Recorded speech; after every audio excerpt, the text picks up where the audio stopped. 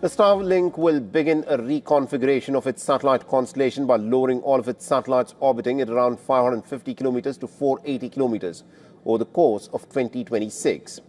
And according to Michael Nichols, SpaceX's vice president of Starlink engineering, the company is in fact looking to increase space safety by lowering the satellite's orbit. And the announcement comes after one of Starlink's satellites experienced an anomaly in December, creating a small amount of space debris and also cutting off communications at 418-kilometer altitude.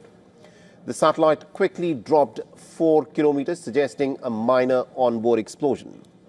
Nichols further said that lowering the orbits will condense the Starlink constellation, reducing the number of debris and planned satellite collisions. Below 500 kilometers, with nearly about 10,000 satellite-launched, Starlink has often been criticized for single-handedly creating orbital congestion.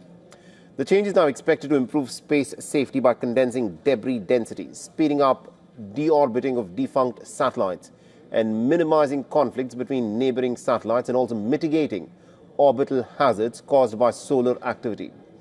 Most of the orbital congestion currently exists in the 500 to 600 kilometer range, where the density of the satellite is high, creating chances of collision.